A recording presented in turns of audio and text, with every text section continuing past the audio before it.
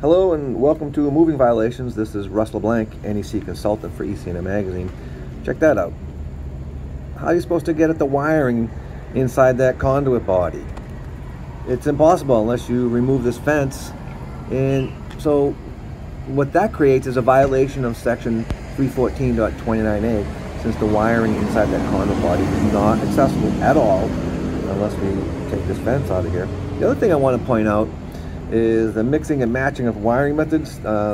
Installer, they use liquid-tight, flexible, non-metallic conduit, and then they just glued that into that rigid PVC conduit body. You can see that?